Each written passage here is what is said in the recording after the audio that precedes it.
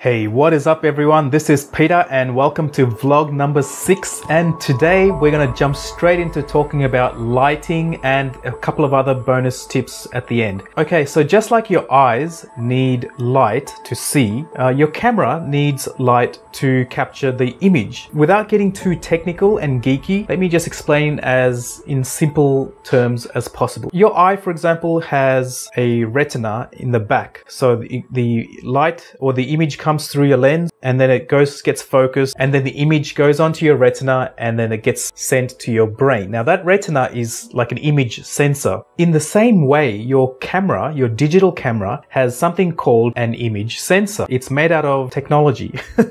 Basically, cheaper cameras have cheaper technology. More expensive cameras have very expensive technology that went into making those image sensors. Now, the cheaper cameras need a lot more light to hit the image sensor for the image quality to be nice. Very expensive cameras can get away with very little light or low light in order for the image to be very crisp and clear. Now, the good news is if you're just getting into vlogging and you're trying to do it on a very low budget, you can get away with a cheaper quality camera or even a phone camera as long as you have lots of great quality light. And by great quality, I'm talking about ultimately natural daylight. Okay, so if you're outdoors, sunlight. So in the last vlog, I mentioned the kind of lights that I use. They're called soft boxes, and I picked them up on eBay for about $60 or $70. These are special lights. Each of them have 4 globes. They're called daylight, and they try to simulate daylight as close as possible. That's as technical as I'm going to get, because you can go into all the kelvins and all that kind of stuff. The next kind of light you could buy for your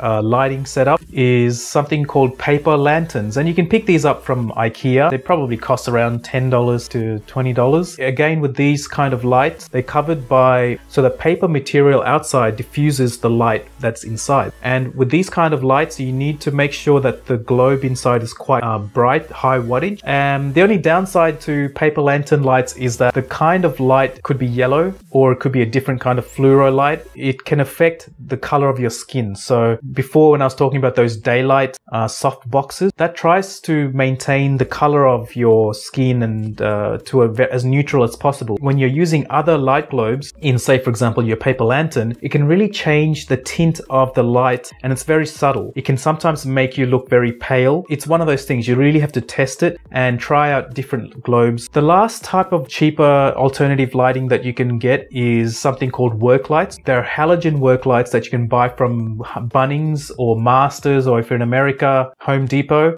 You can pick them up for around about $20-30. Now, if you're going to use these lights, make sure that you don't point them directly at you, because they're very intense and they'll just cause lots of shadows, and it's not very desirable on camera. So the way you use these lights on camera is to shine the lights on a white styrofoam board and then direct that reflection of that light onto yourself. So just look at that image and you can see how you're in the middle and you've got the 2 work lights, for example, pointing at the white styrofoam board, and then the reflection from that white styrofoam board hits your face. It's nicer, it's diffused. The only downside to these work lights is that the light can be very yellow, and again, it can change the color of your skin. So yeah, but again, it's a cheap solution. It can get you working, and it's all about using your camera well. If it's a cheap camera, these kind of lights will give you lots of light so that the quality of the image is nice. Now, before I go, I want to give you a quick bonus tip, and it has to do with something that happened to me a couple of days ago. I turned my camera on and it wouldn't turn on, and I was kind of heartbroken. I thought, oh no, did my camera cake itself? Did my camera cark itself? And I was quite prepared to,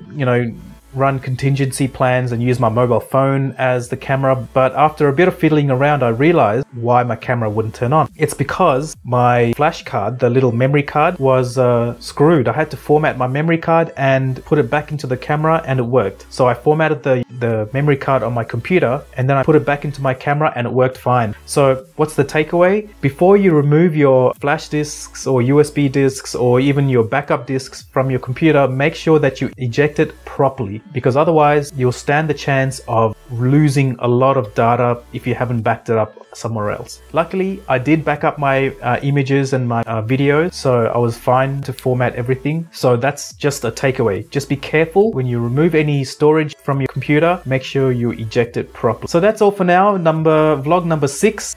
Stay tuned for the next vlog. I'll be sharing some more tips for entrepreneurs getting into vlogging. And if you found this vlog useful and of high value content, then feel free to give it a thumbs up, leave a comment below and share it with all your friends on Twitter and Facebook and all that. And remember, together we are better.